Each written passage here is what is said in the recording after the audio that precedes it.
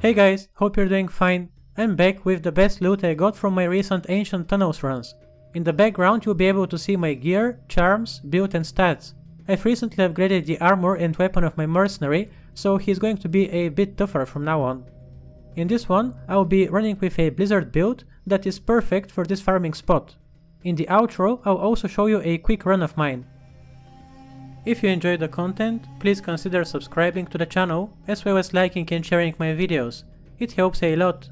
We are already starting to form a great community. I can't wait to see where we go from here.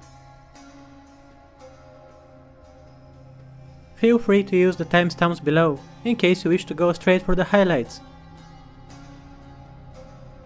I'd like to remind you, the footage has been filmed on Player 1 difficulty on Wine.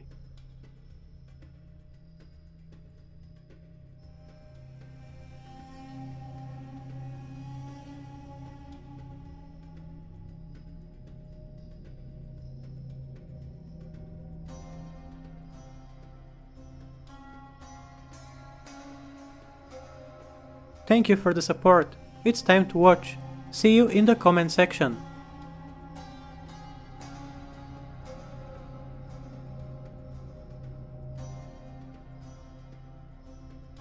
We start things off with Titan's Revenge Javelin that rolled very low on both enhanced damage and lifesteal. Still, we didn't take that many runs to find our first decent unique item.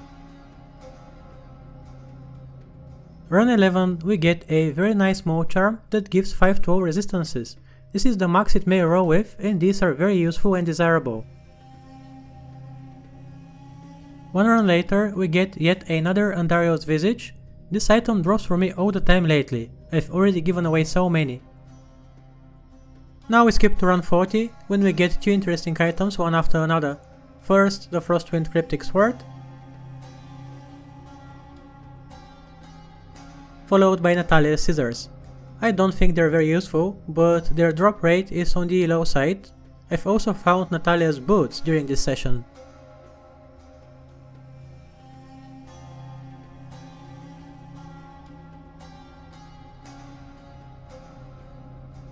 We loot a unique ring on run 48, but you already know what happens most of the time.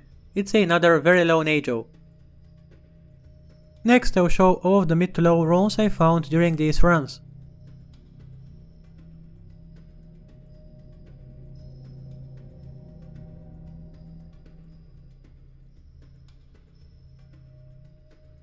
Run 74 we find the Hellslayer Decapitator, another item I find quite frequently. Run 90, the Demon Horn Sage drops. It rolls very low on all variables except for additional skills to masteries. Still, it's an interesting item that isn't found very often. On the next run we find our first skewer. I'd like to create an elemental druid once I've assembled an enigma, so I'll definitely put it to good use. On run 96, Drangul's gloves drop. They are great for all casters. The armor from the same set also dropped a little bit later. One more run later and we get our third Shako since D2R launched. It's a nice one with mid defense. The other two dropped from Andario and Diablo. Run 99 we get Scarab Shell Boots. It makes sense to find these within this place. Unfortunately, they don't roll very well. Run 100 we get one of the 2 Bukato swords. We skip to run 131 when an interesting rare helm for elemental druids drops. If it gave 2 to druid skills it would have been quite good.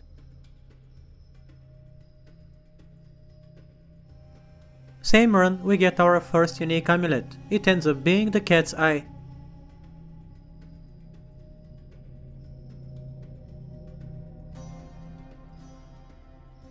Run 140 we get a unique Ogre Maul. That would be the Windhammer.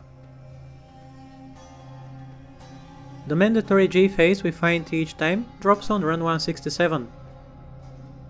It would have been nice to find a unique one, but 2 runs later we get Ondo's Set Spired Helm. We jump to run 176 to find our second skewer, this time with 1 to War Rise. The last item I'd like to show today is looted on run 181. it's an Ethereal Eldritch Orb. It gives max energy, while the rest is not even worth mentioning. As promised, you'll now be able to see a full run. It took about 2 minutes and a half to get to the tunnels and clear everything. Sometimes I go for packs of monsters that are outside as well, so I'd say it took me about 9 hours to finish this session. In the background you can see a recap of the items we found. Note that I used telekinesis on urns, chests, shrines, and also to pick up stuff faster. If you are not always utilizing this ability, I highly recommend it.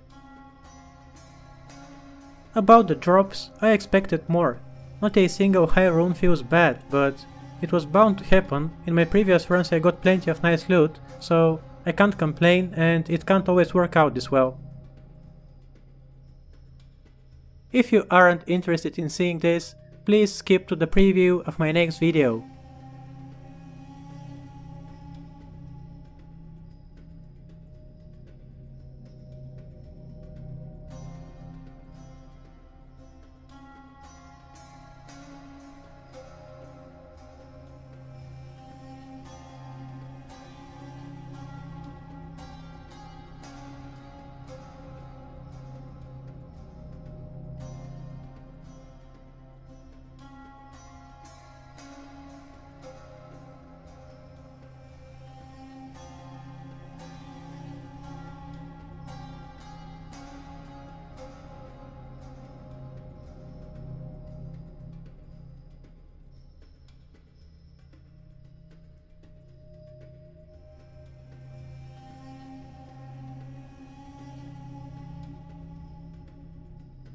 In the next one, I'll be visiting Nilatak and Pindleskin, 500 kills each, running with a lightning build.